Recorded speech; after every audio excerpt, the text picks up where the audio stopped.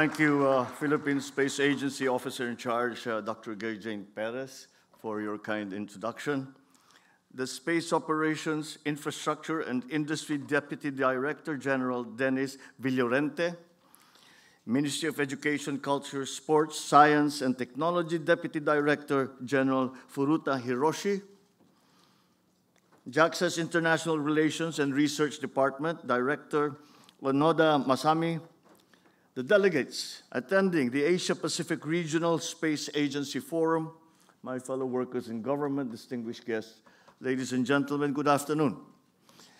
Space technology is no longer a concept that only scientists and engineers appreciate. It is now woven into our everyday life. Its benefits are evident in the satellite imagery that prepares communities for calamities, the weather forecasts that inform our daily decisions, and the navigation systems that guide us to our destinations. At the 31st session of the Asia-Pacific Regional Space Agency Forum, or IPRSAF, we are reminded of how deeply space exploration touches and transforms the lives of our people. For over 3 decades, you have stood as one of the region's most significant platforms for cooperation in space.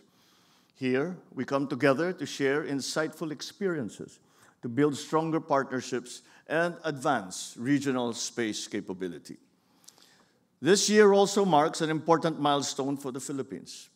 It is our second time to host the Upper SAF, following the 23rd session in 2016. Our return as host reflects how far our nation has come and how committed we are to contributing to the region's collective development. In line with the theme, Empowering the Region through Space Ecosystem in Action, you bring to the fore discussions on capability enhancement, space exploration, and industry development. This is how we translate our shared commitment into action, by expanding space science and technology and ensuring that outer space remains a domain of responsible stewardship. We extend our gratitude to the Philippine Space Agency, the Japan Aerospace Exploration Agency, Japan's Ministry of Education, Culture, Sports, Science, and Technology for making this event possible. This forum could not have come at a more critical time. The world faces intensifying climate crises, increasingly complex disasters, and widening development gaps. These challenges weigh even more heavily on us because of where we stand on the map. Situated along the Pacific Typhoon Belt and the Pacific Ring of Fire, our country now endures an average of 19 to 20 tropical cyclones every year, as well as an average of 20 recorded earthquakes every day, a little like Japan.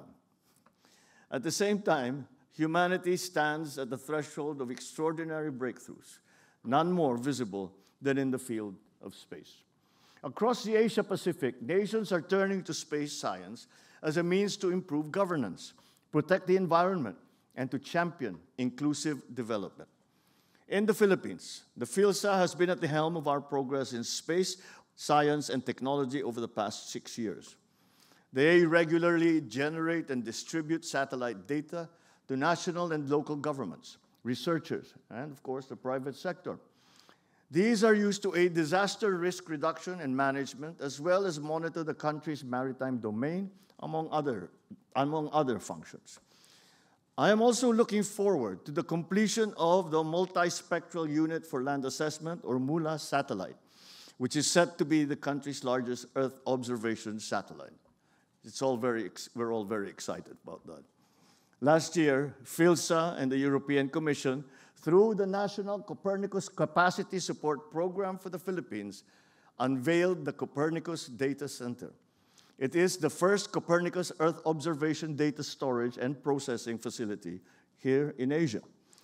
And through its pilot services, we bring data into the hands of Filipino experts and decision makers. PhilSA also continues to forge and strengthen partnerships with agencies and institutions, exchanging space data, boosting space capabilities, and providing space-enabled products and services. All these initiatives are guided by a simple conviction: space must serve the people. In this very pursuit, your efforts are more crucial than ever. So I encourage you to share your invaluable experiences, engage in deep and profound dialogue, and implement effective strategies anchored on our commitment to prudent and responsible utilization of space technology. So together, let us shape an Asia-Pacific region that harnesses space capabilities to confront climate change, strengthen disaster resilience, spark inclusive economic growth. Thank you very much. Mabuhay kayong lahat. Maraming salamat at magandang hapon po.